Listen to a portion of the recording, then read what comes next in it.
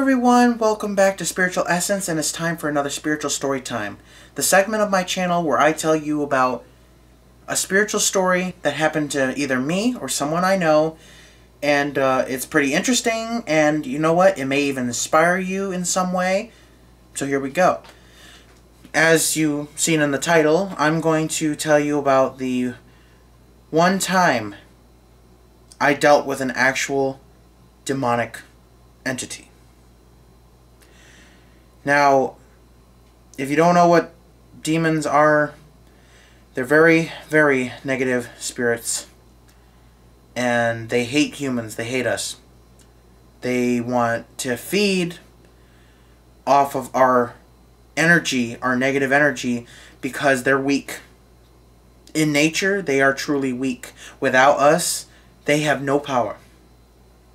So that's why they try to scare us, that's why they try to hurt us, that's why they try to possess us, so that they can continue that suffering and have power over our souls.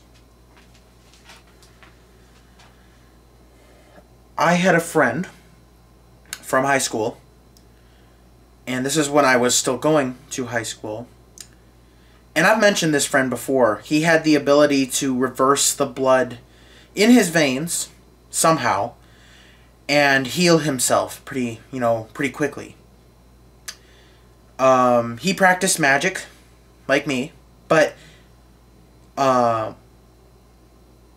he didn't exactly have the best childhood. His dad was abusive, and he didn't have a mom, and his dad was like verbally abusive, physically abusive, was always drinking, you know.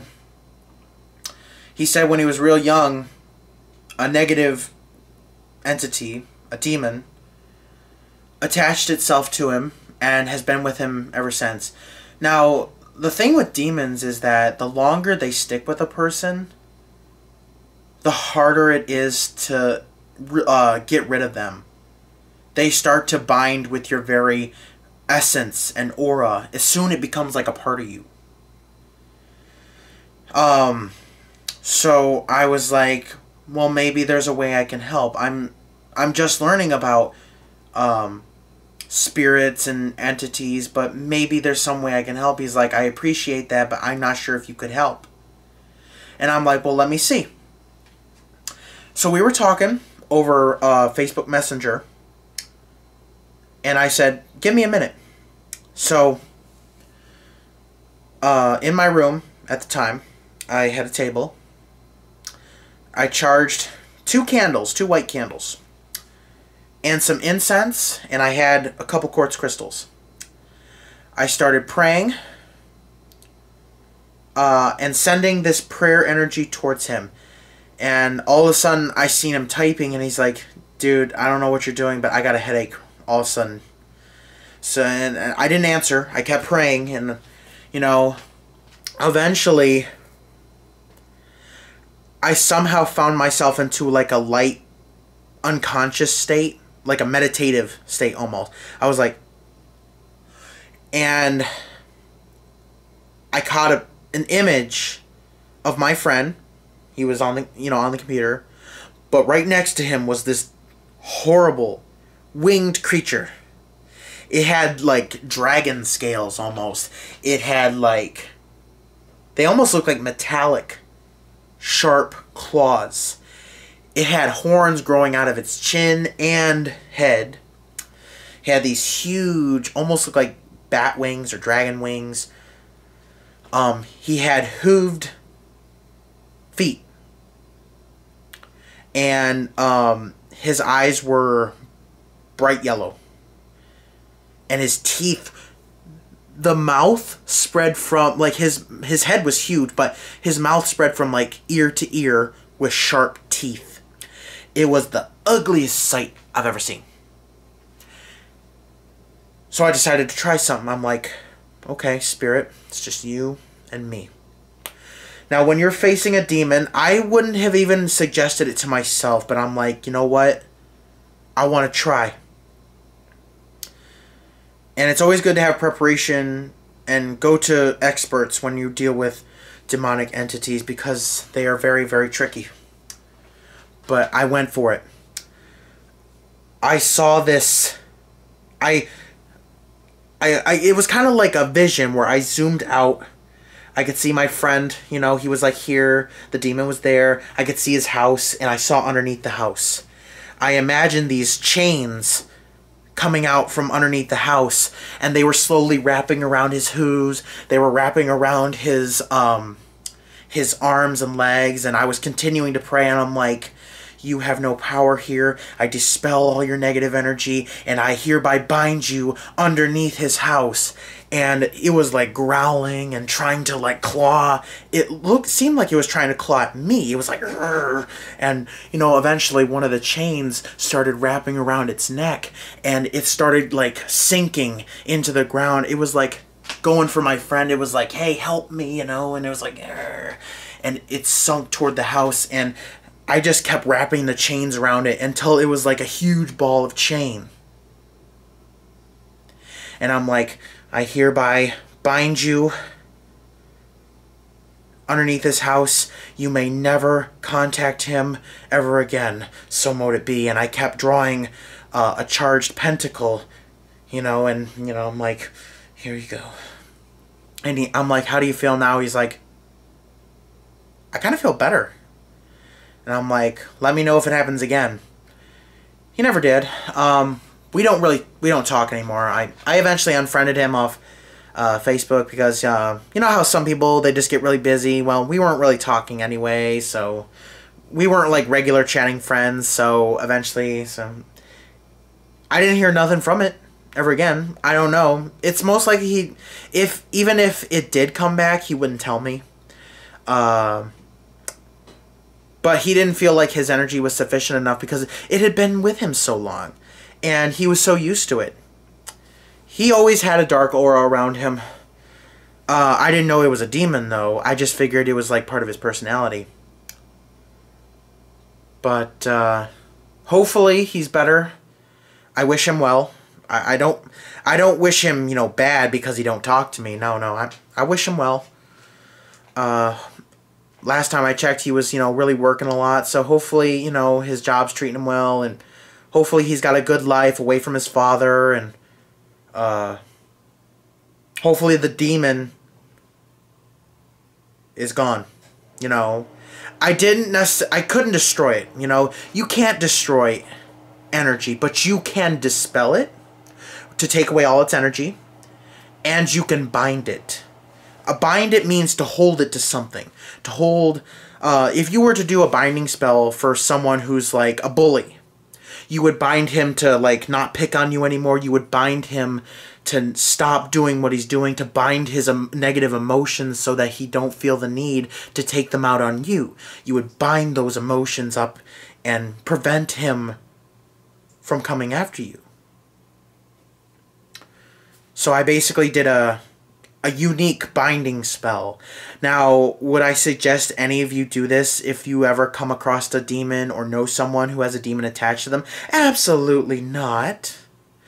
I was young. I was immature. I'm still basically a beginner in magic. Some of you may be like, well, then why are you teaching this? Well, I do know more than, you know, the average person, but there's still a lot I gotta learn. I don't know the answer to every situation, but I'm not going to come on, you know, the YouTube channel and talk about something I've never done before. No. That is something a charlatan would do. And I'm no charlatan.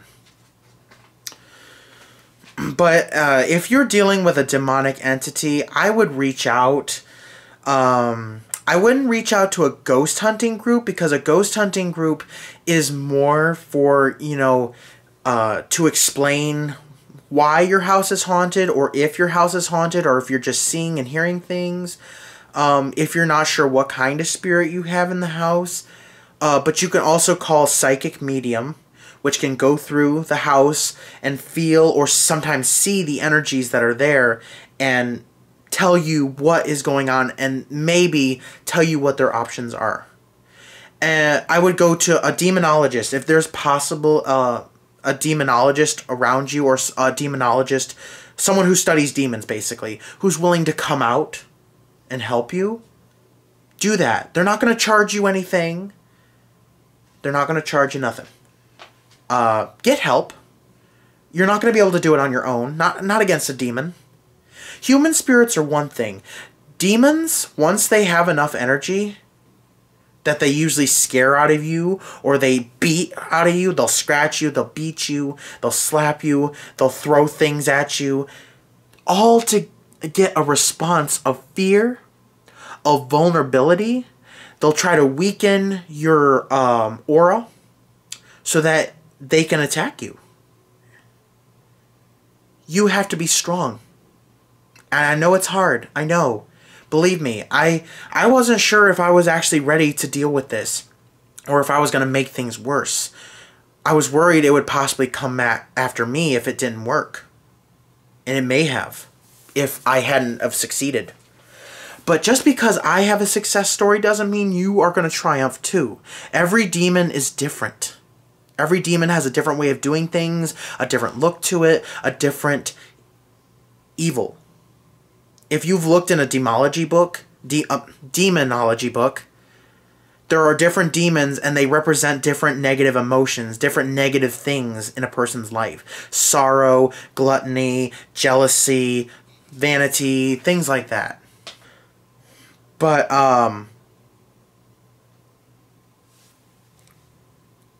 never try to challenge a demon on your own. Sometimes, even if you're really sure that you know what you're doing, it's still dangerous. It is still very, very, very dangerous. Even for the demonologist, even when they know what they're doing, there's always a chance that they can be killed or seriously hurt, or possibly even worse, possessed and spiritually oppressed. Why is that worse than being killed or hurt? Because the suffering never stops even after you die. It's a serious thing. You have to be very sure of yourself before you even think about going head-to-head with a demon. And even then, you have to be extremely cautious. If anything, make it a last resort. But go to the experts first. Go find something. Go on Google. Go on... there's a lot of them on many social media sites. You can contact them and say, hey, I'm dealing with a problem with a demonic entity in my house. Is this something you can help me with? And they'll tell you yes or no. And if they can't, they may refer you to another group they know. Because usually ghost hunting groups, spiritual groups, they usually have connections. So they can help you. They can guide you. Don't worry. There is always help. Don't lose hope. Losing hope, you'll lose the battle. And it's very hard to recover from that loss. Thank you guys so much for listening to the Spiritual Story Time. Please subscribe to my channel and don't forget to hit the bell button so you don't miss any of my future videos. And share this information, these stories, this knowledge with as many people as you can. Family members, friends, anybody you know on social media, you know, that you feel could use this information. Don't force it on them, but if you feel like they would love this, you know, like, hey, I thought you'd like this, here, I've shared it with you, or, hey, I know you're going through some spiritual problems, here, I'm going to share this guy's YouTube channel with you, maybe he can help you. And if you are here because someone you were referred to by somebody, reach out to me. Reach out to me. I am here to help in any way that I can. Thank you guys so much for watching, and I wish nothing but the best of blessings upon you and your loved ones.